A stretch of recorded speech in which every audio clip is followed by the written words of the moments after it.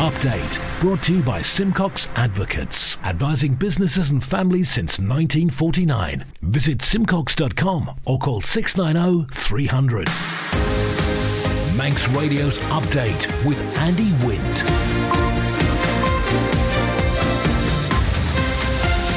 Faster my good evening, it's 5:30. This is Update for Friday 26th of May 2023 from Manx Radio. 30 minutes to look at the latest news here on the Isle of Man. A background to that news and sport and business and Sea Watch and travel updates, and the newsmakers in person this evening. Road racing is back.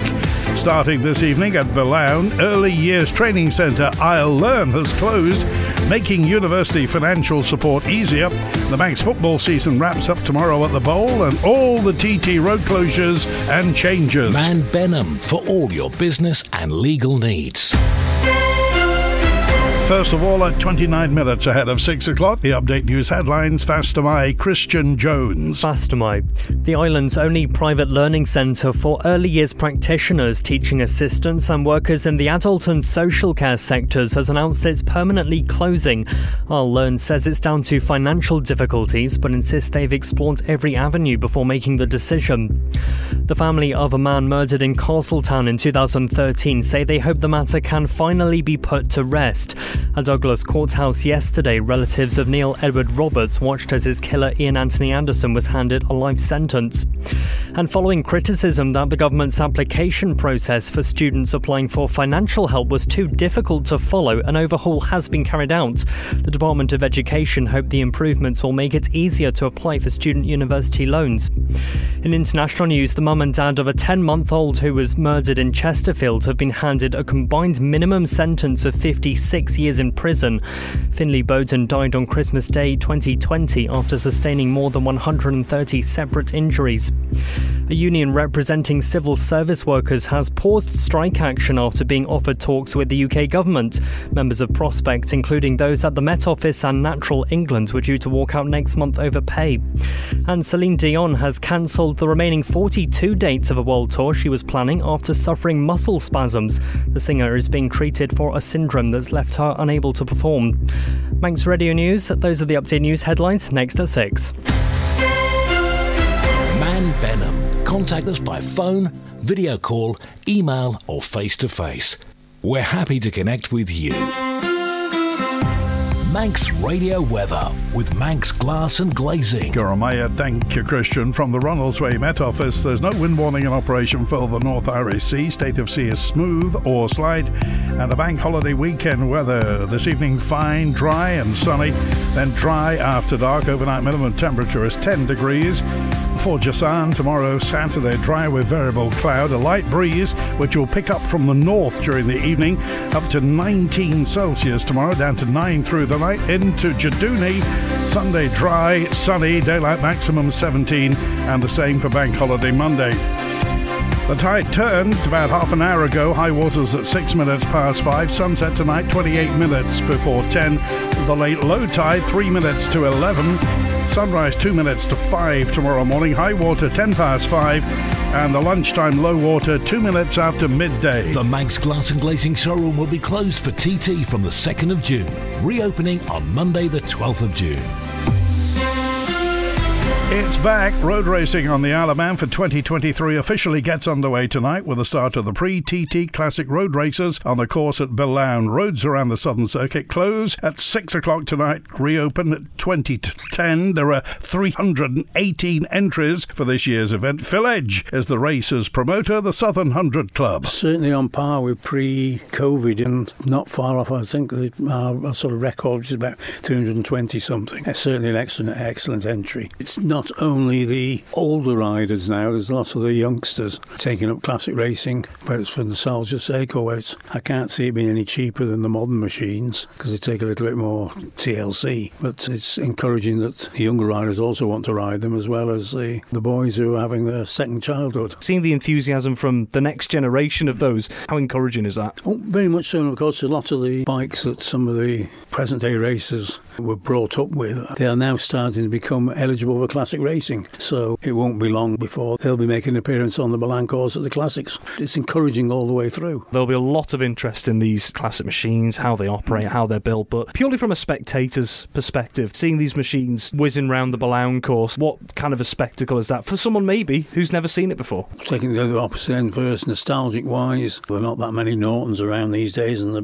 AGSs and Matchlesses, we've got the Sealeys, which are all 60s era, so a lot of people remember that. I think it's also the closeness of the racing with the competitors. The rivalry is still there, no matter what their ages are, and they might be a little bit infirm when you see them walking around the paddock, but once they've got the leg over that bike, age is forgotten and away they go. The camaraderie is there, the sights and the sounds with the classic bikes. That's the other attraction. The closure of Isle Learn announced today is a devastating blow to the island's childcare sector, so says Gary Pearce, the owner of the Hopes and Dreams Childcare Group. Gary says the loss of the island's only private learning centre for early years practitioners, teaching assistants and workers in the adult and social care centres will leave a void. Isle Learn were instrumental when UCM shifted its focus away from the sector, and for people working within the sector, Isle Learn were the only or one of the main routes to getting qualifications, which are both required by registration and inspections in terms of operating in the regulatory environment, but also in terms of providing career progression and making it an attractive proposition for people to move into a career caring and educating our young children.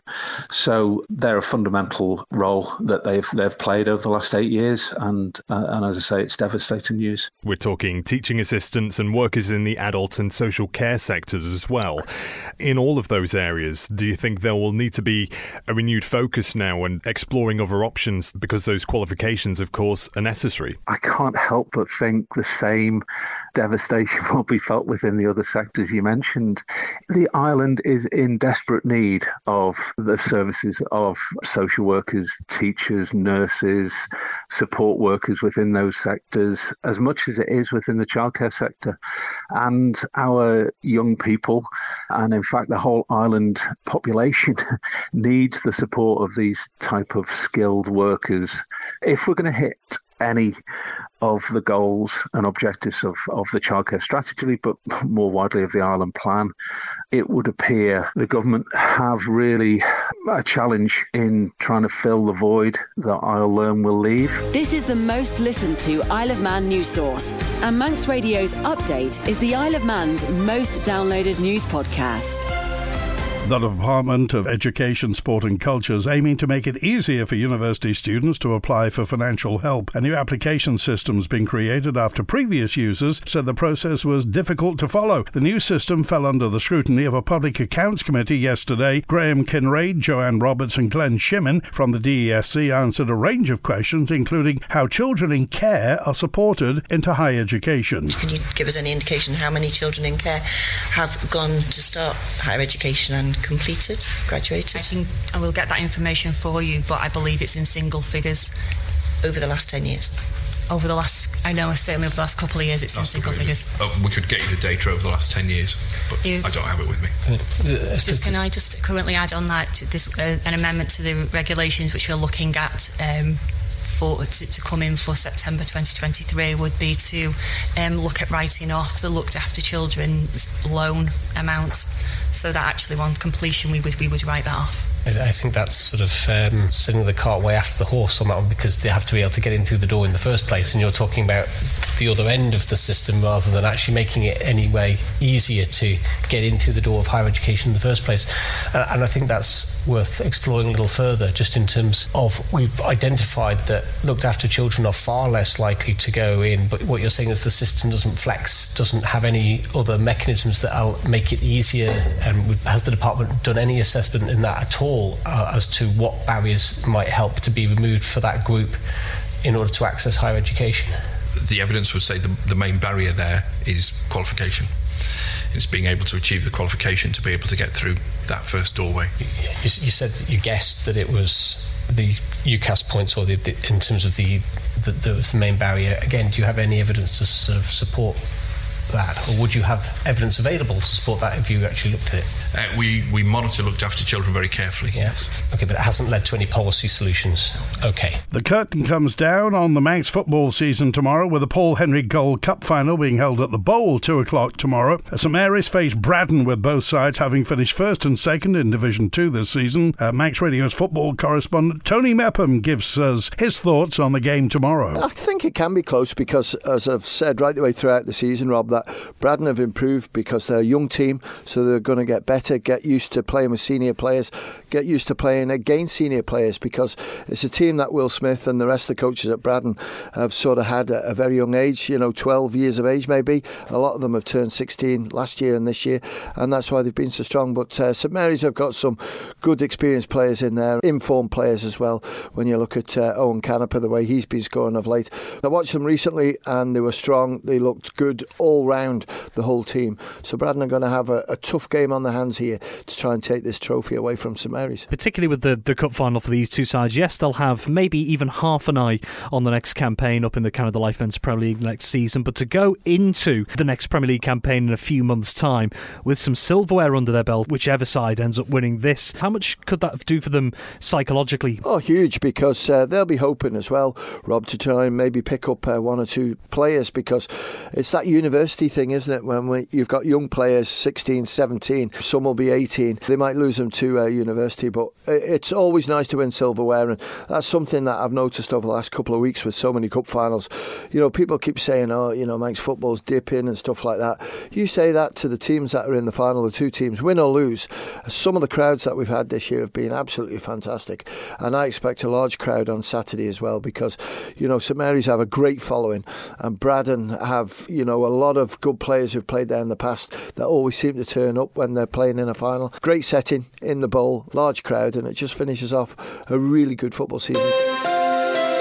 Sea Watch with the Isle of Man Steam Packet Company. Mothership Ben McCree departed Heysham at 20 to 3. She'll be into Douglas in the next half hour or so. Onto the Lynx Band, departing this evening at 7:45, arriving in the Heysham at 11:30, departing at 02:15, back to Douglas at 6 tomorrow morning. High-speed craft Manannan left Douglas a minute after 3. She'll be into Liverpool in the next 5 minutes or so.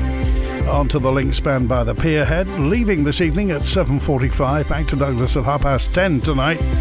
And tomorrow morning's departure, 7:30 Manannan heads to Liverpool, 8:45 Ben McCree to Heysham. Follow the Steam Packet on Twitter for the latest sailing information.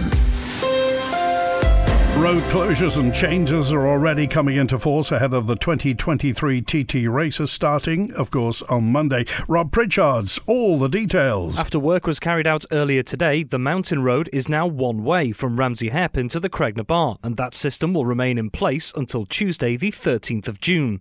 Cycling is now also prohibited on that section of the mountain road until 9:30am on Friday the 26th of June, and people are warned anyone found cycling on the route during the restriction period could face arrest. Turning to the start of TT 2023 on Monday the 29th of May. On that day, the mountain road will begin closing at 8:45am from Burrell Park in Ramsey, whilst the whole of the TT course will be closed from 10am and then reopen no later than 9:30pm. Practice sessions being held on Tuesday, Wednesday and Thursday next week will then be held in the evenings. On those 3 days, the mountain course will be closed from 6pm until no later than 9:30pm. Elsewhere, on the final practice day on Friday the 2nd of June, closures around the course will be during the day, with highways cordoned off from 12:30pm until 4:30pm at the latest. There is also a contingency practice slot on the Friday if required. Should that need to be used, the course will be shut from 6pm until no later than 9:30pm. For details of all of the road closures during the TT fortnight for both practice and race week, you can visit our dedicated Manx Radio TT website at motorsports.manxradio.com. Manx Radio Business Briefing. At 16 minutes before 6, Asda in the UK is said to announce a £10 billion merger with the sister business EG Group, Eurogarages Group. It was reported today. It's understood Asda will pay about £3 billion for EG, which will be partially funded through £500 million worth of debt provided by the American firm Apollo Global Management. And for a full daily market report, go to ramseycrookall.com. Elon Musk's brain chip firm says it's got approval from the US Food and Drugs Administration to conduct conduct its first tests on humans. The Neuralink implant company aims to restore vision and mobility to people by linking their brains to computers. The FDA acknowledged Neuralink's announcement, although Neuralink says it doesn't have immediate plans to start recruiting participants, and it has to be said Mr. Musk's previous ambitions to begin tests came to nothing. An earlier bid by Neuralink to get FDA approval was rejected. Neuralink wants to use its microchips to treat conditions like paralysis and blindness and help people with disabilities to use computers and mobile technology. The brain chips, which have been tested on monkeys, are designed to interpret signals produced in the brain and relay information to devices via Bluetooth. The Stock Market Report. Brought to you by Ramsey Crookall. UK and European stock markets rebounded. The dollar pared losses. Oil ticked up and gold prices moved slightly higher. The numbers now from Ramsey Crookall at the close. In London, the FTSE 100 was up 0.75% at 7,627. The DAX in Frankfurt up just over 1.2% at 15,984.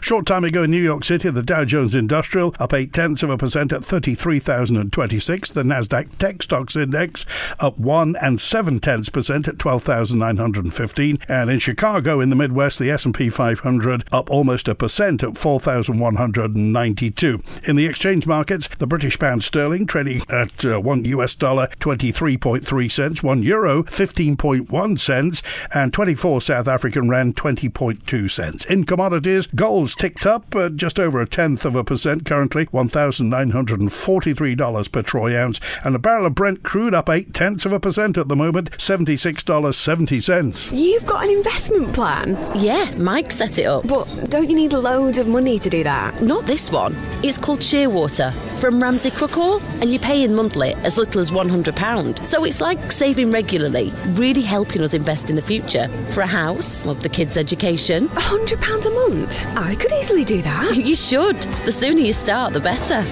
Invest in your future with as little as £100 a month. Shearwater from Ramsey Crookall, the island's investment specialist for 75 years. Call 717171 or visit ramseycrookall.com.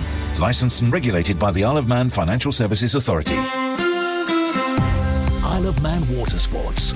Weather with Manx Glass and Glazing. Here's the relevant information. If you're sailing, kayaking, windsurfing, paddleboarding, sea swimming, diving or surfing this weekend, sea temperature is 11 degrees Celsius. For Saturday, the wind's variable, force 3 or less, increasing north or northwesterly, force 4 or 5 tomorrow evening.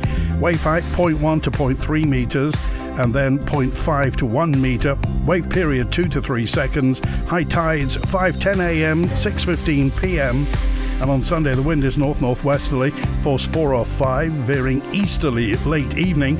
Wave period is 2 to 3 seconds. Wave height 0.5 to 1 metre.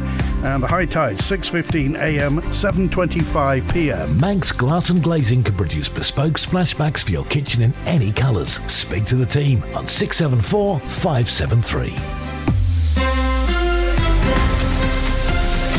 Update. Brought to you by Simcox Advocates. The family of a man murdered in Castletown in 2013 say they hope the matter can finally be put to rest. At Douglas Courthouse yesterday, Neil Edward Roberts' killer was jailed for life. Former Castletown resident Ian Anthony Anderson was told he'll serve a minimum of 15 years. It follows a retrial which saw a jury convict him of murder for a second time. Detective Chief Inspector Mark Newey was the senior investigating officer on the case. Going through it all again and reliving those emotions after had Mr. Anderson being found guilty initially, thinking that the matter was dealt with and they could move on with their life and mourn the loss. It brings it all to the fore again, and ever since the appeal was the conviction was quashed in the UK, they've just been on tenterhooks waiting for today, and now obviously sentenced. This must be a massive undertaking from both the police work 10 years ago, but also the prosecutors and the legal support that this case has needed. Yeah, that's right. It's always a strange one with a retrial because you don't know sort of necessarily what's going to happen or what's going to be brought up, but some really good work has been done by Mr. Kane of the Attorney General's Chambers and Detective Constable Ali Parker, who's been in touch with the family and led them through each step of the way. Do you think that there is any sentence, that there's any verdict that can actually provide that level of closure that this family is obviously looking for? I really don't think there is, no. Hopefully now there is a closure for them and they can move on with their life. But no matter what the Deemster would have issued today, it can't bring Neil back. Manx Radio Sport. Here's our sports editor Rob Pritchard. Fast am I. Good evening. Starting with boxing, and Jay Burden and TJ Fair will find out this evening who they'll face in the opening round of the Eindhoven Box Cup in the Netherlands. For the two Manx fighters, it's the last pro outing of their current campaigns. Fair will head into the competition off a third-round TKO against Jack Cullen in Liverpool last weekend, whilst Burden's fight at the same event was called off as her opponent withdrew due to injury. Whilst it'll be Fair's first outing at this type of event, Burden heads into the women's competition with experience, having picked up a bronze medal in her weight class at the Algarve Box Cup in Portugal in December last year. The official draw is due to be held between 9pm and 10pm local time, or 8pm to 9pm UK time. Turning now to motorsport, and a local TT competitor has put out an appeal for help over a potential last-minute change in machinery for this year's races. Manxman Jamie Kringle has taken to social media to say, following discussions with his team, there's a high chance his ride for the Superbike and Superstock classes won't be ready in time. As a result, he's on the lookout for an alternative machine that could be competitive in the 1000cc classes. Now in his second year on the Snaefell Mountain course, along with the big bikes, Kringle is also planning to race in the Supersport and Super Twin categories. And finally, he may have plenty of work ahead to get ready for the TT races, but 23-time winner John McGuinness made the day for some of his fans earlier today. The Morecambe missile took time out of his busy schedule to meet with numerous patients receiving end-of-life care at Hospice Isle of Man. McGuinness, who made an historic 100th TT race start last year, will be the sole rider for Honda Racing UK on the mountain course in 2023, after his teammate Nathan Harrison officially withdrew early this week due to injury. Manx Radio Travel, driven by Quayside Tyres and Service Centre. Inbound at Ronaldsway, the 6 o'clock EasyJet from Bristol's delayed until 10 to 7. Then it's EasyJet 20 past 7 inbound from Liverpool. That's showing on time. The 10 to 8 Logan Air from London City on time. The returning patient transfer Logan Air from Liverpool on time at 5 to 8. And the EasyJet inbound from Gatwick at 8:30 showing on time. Outbound EasyJet 6 o'clock to Manchester out on time. Then it's the Logan Air to Liverpool, the patient transfer plane showing on time. 6:30 EasyJet to Bristol's delayed till 20 past 7 outbound. Then it's the 10 to 8 EasyJet to Liverpool, the 9 o'clock to London Gatwick showing on time. On the roads, of course, you've got the Billown circuit in action tonight. The roads are closed from 5 past 6 until 20 to 10. Tomorrow at Billown, midday 30 till 4:30 and 6 till 9. And on Sunday from 1 through till 6. Cycling is prohibited on the mountain throughout the TT period.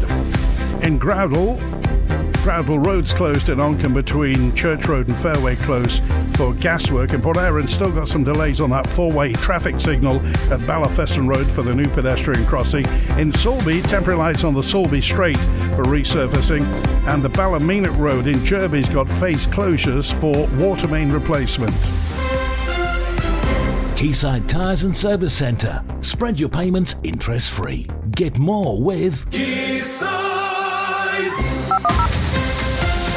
Update brought to you by Simcox Advocates, advising businesses and families since 1949. Visit simcox.com or call 690 300. New Ramsey Commissioners Chair Albie Oldham and Vice Chair Rob Cowell says there's a lot of problems in Ramsey that need sorting out, including development of brownfield sites and regeneration of the quay. Our local democracy reporter Emma Draper's been talking to them. Gives me a chance to finish off what I started 2 years ago. I got halfway through, but I did a short spell last time because of the COVID. This time we got a really good team together. There's a lot going on within Ramsey. Yeah. We have the Quayside redevelopment, which is on the back burner within central government. Hopefully funding for that will come through at some point. We have the street needs redevelopment still. There's a lot of brownfield sites in the town that we need to see developed. DFE ran a project recently with brownfield funding being available to central government, and that was great. I want to see the uptake on that and see what's actually happened as the results will come through in the next year or two. I would hope. There's a lot of projects, net zero as well within the town hall being probably our biggest driver of the next 12 months. I think the biggest thing for a Ramsey resident is value for money. The ratepayer wants to see value, and that's what we're committed to bring. I agree with that. There's things in town that need doing. We haven't got coffers in a pot for everything, but we can only try.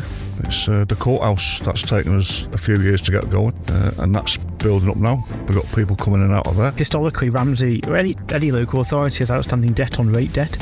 So we have got a small amount of debtors in Ramsey, and we've now finally got Treasury sign-off to go and actively pursue that debt through our own means.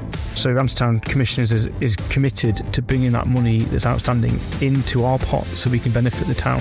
You know, the majority of people, 99.8% probably, are good-going citizens and pay their rates on time, but there's a percentage, very small one, but it's still money that we need to bring in, which can fund projects going forward, which will make it a better place. That's it for Update Tonight, compiled from the resources of Manx Radio's news department. Thanks to newsreader Christian Jones, producer Rhiannon Evans. After the news at 6 o'clock, Big Tom's here, Tom Kane with the greatest hits, Sweet and Swing with Howie Kane at 9, and After Hours, the Late Show with Rhiannon at 10. Have a great bank holiday weekend. Back on Tuesday. WI